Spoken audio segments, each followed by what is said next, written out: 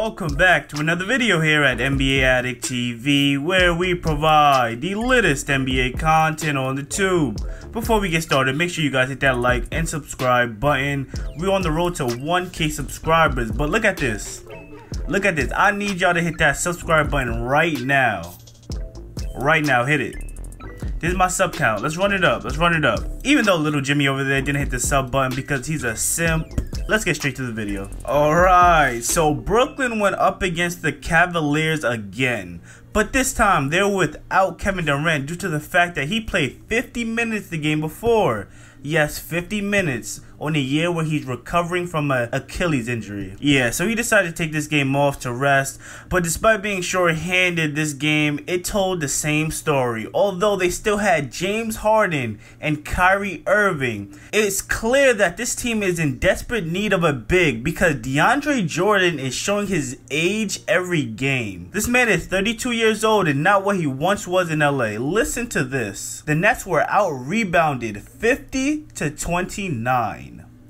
No exaggeration, 50-29. And that's embarrassing considering that the Cavs have the second worst offense in the league, but the Nets lost to them twice in a row. That's a little worrisome. Now, I know it is still early and it's only Kyrie Irving's second game back, but it is clear that he is not taking a backseat to anyone. But is that necessarily a bad thing? For the second game in a row, Kyrie has took the most shots on the team as well as shooting above 50% from the field, although he is shooting 5 of 15 on threes in his first two games. I can't lie, Kyrie has been balling, but on the other end of the ball, Kyrie began low buoyed on the defensive end by Colin Sexton. Colin is seeing barbecue chicken when Kyrie is guarding him, I can't front. And we saw this last game as well as Sexton was dumping threes on Kyrie's head. Kyrie and the rest of the Nets team look lost on the defensive end. They lack effort and energy and just completely don't look like they want to play defense at all. When it comes down to rebounding, the Nets starting center DeAndre Jordan has a combined 8 rebounds in his last 2 games. Andre Drummond had 16 rebounds last night alone. And that tells the entire story for the Nets and why they may crumble when it comes down to the playoffs. And Reggie Perry should not be getting 15 minutes a game, to be honest. The man is 6'8", playing center like Steve Nash. You bugging. Like I said in my last video, I told you guys the solution to the Nets problems. Sean Marks, holla at me, hit me, bruh. You guys need to either pick up a free agent or a player in the G League. And it needs to happen as soon as possible, to be honest with you. Because with or without Kevin Durant, this team needs height on their roster. Rebounding is a serious issue. Because so God help them, if they match up with a team with a decent big, it's gonna go down and the Nets are gonna have some problems.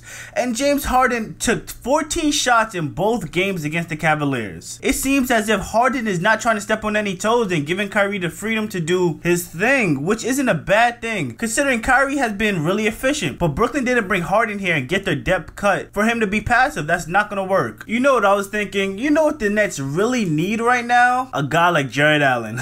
Tell me not. And a side note, I have some thoughts on Colin Sexton that you're going to want to hear, but I will share those in another video. Make sure you stay tuned. It's a banger. Alright, so although the Nets have some massive defensive holes in their team, I still believe they're going to make it out of the East. But if they lose in the finals this year and don't see much improvement to start next season, the Nets should consider trading Kyrie Irving for Ben Simmons and Seth Curry. And I think that trade would be a huge upgrade and benefit both teams greatly. Now just think about it. Given the Sixers their outside scoring point guard that they desperately need to space the floor for Embiid, and give the Nets a defensive playmaking forward in Simmons that can guard all 5 positions efficiently, and with Harden and KD on the floor, his lack of having a jump shot would be a non-factor. And I know Daryl Morey is dying to get Ben Simmons off his roster. And that would also give them their young star for the future after giving away all their picks. Alright guys, with that being said, let me know what you guys think of the Brooklyn Nets so far. Comment down below. Make sure you leave a like, subscribe, hit that noti bell to not miss a single video, and I'll see y'all next video.